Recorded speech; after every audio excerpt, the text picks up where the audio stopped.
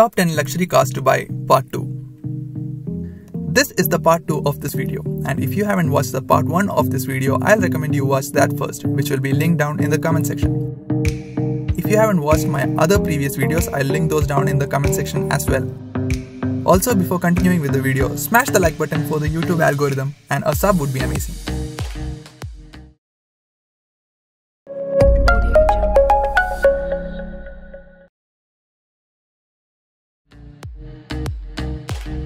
Audi A8. The 4th Gen A8 debuted as a 2018 model, lighter and filled with even more complicated technology than ever. The initial powertrain offered was a 3-liter TFSI turbo V6, but a 4-liter TFSI turbo V8 followed later. And there is also a 6.3-liter W12 for those who want one on special order. The new A8 has a suspension system that uses actuators to individually raise and lower each wheel to keep the car as flat as possible over bumpy roads, and uses a camera that scans the road ahead to basically preset the suspension accordingly. Audi claims that the new A8 is the first production car to offer level 3 automated driving at speeds of up to 60 km/h, but only on highways where a physical barrier separates you from cars traveling in the opposite direction. Other features include variation of adaptive cruise control, lane departure assist, and all that.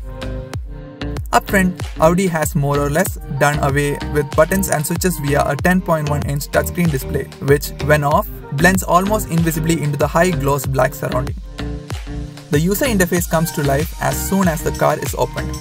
There is also a secondary touchscreen display in the center console to control air conditioner functions and make text inputs.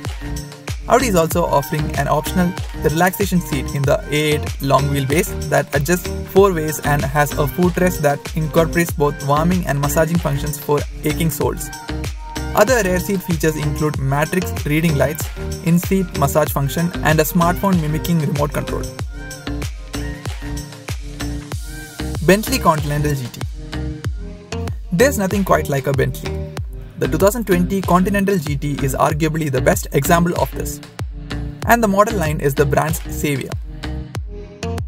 2 engines are available, a 4-liter twin-turbocharged V8 with 542 horsepower and 568 pound-feet of torque, and a 6-liter twin-turbo W12 with 626 horsepower and 664 pound-feet of torque. Both feature all-wheel drive and both come with an 8-speed dual-clutch automatic. Along with all-wheel drive and 8-speed dual-clutch transmission, the W12 is capable of accelerating from a standing start to 60 mph in just 3.6 seconds. A highly impressive feat considering the weight of this thing. This doesn't mean the V8 model is slow, however. It gets the same all-wheel drive system and automatic transmission, but under the hood is a 4-liter twin-turbocharged V8 with 542 horsepower, which allows it to get from 0 to 60 in 3.9 seconds, with top speed arriving at 198 mph.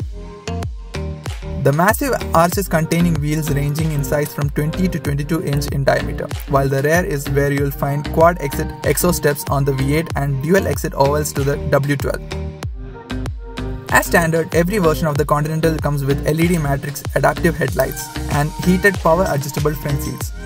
You also get dual zone climate control, a remote keyless entry, rain sensing wipers, a park assist system with parking sensors, soft closed doors, cruise control, a powered trunk, and a rear view camera.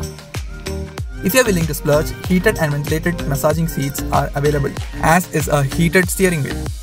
You can also get adaptive cruise control with forward collision warning and automated emergency braking, traffic sign recognition, ambient lighting, lane keep assist, a night vision camera, a heads-up display, a surround view camera, wireless charging, a rear cross traffic alert, a hands-free trunk, and on the W12 a panoramic glass roof. The infotainment in the Continental is managed through a 12.3-inch horizontal touchscreen display. The system sends output to a 10-speaker sound system and features Apple CarPlay, Bluetooth, satellite radio, navigation, and HD radio. Options include a rotating display, digital TV, Bang Olufsen 16-speaker system, and even a Naim 18-speaker sound system, but Android Auto is not offered. Rolls-Royce Phantom. An all-new Rolls-Royce Phantom 8 came out in 2018. It is the 8th and current generation of the Rolls-Royce Phantom, and the second launched by Rolls-Royce under BMW ownership. The chassis, engine and most of its mechanicals are all manufactured in Germany, but final assembly occurs in the United Kingdom. Each car is custom built according to individual tastes, but are all powered by BMW-derived 6.75 litre V12 mated to a new 8-speed automatic gearbox and a rear-wheel drive platform.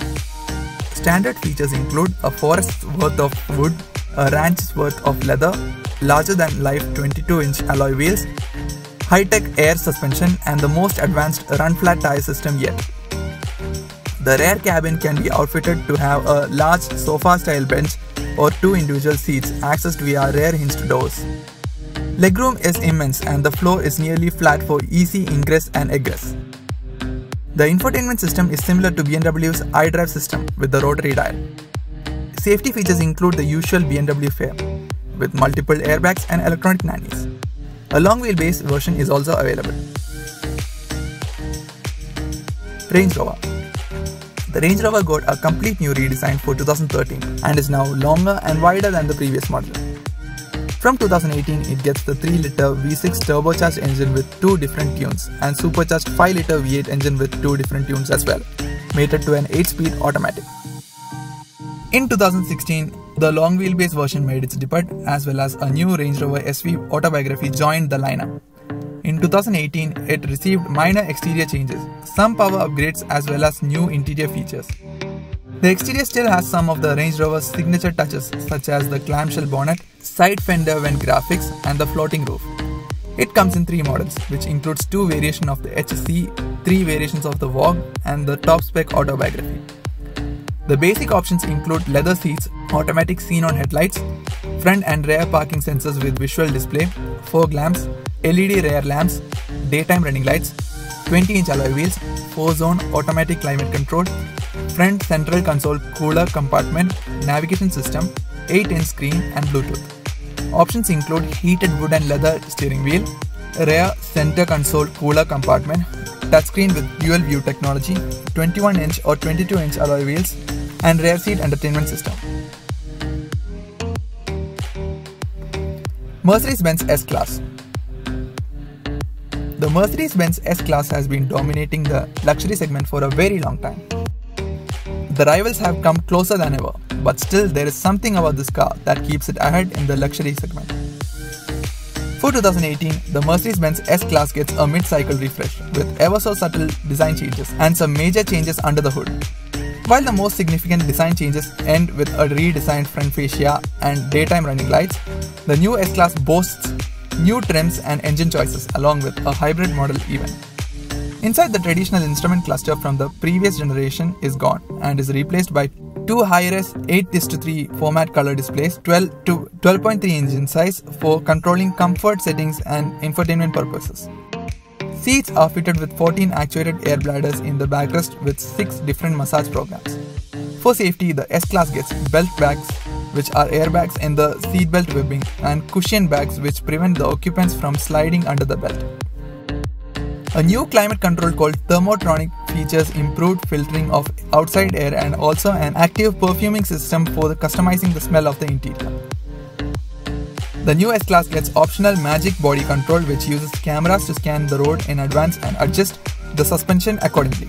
Safety features include Active Parking Assistant, Active Lane Keeping Assist, Night View Assist Plus, Distronic Plus with Steering Assists, Brake Assist Plus with Cross Traffic Assist, and Pre-Safe Brake with Pedestrian Recognition. In short, you want a feature, most probably you will get it in the S-Class. This list is not in any particular order and it all depends on your budget and interests. If you stuck around till the end, thanks a lot, it means a lot to me. If you enjoyed this video, I'll be doing a whole lot more videos like this in the future. So leave a thumbs up and a sub would be amazing. Also leave your thoughts down in the comment section. My name is Jitin and I'll catch you in the next one.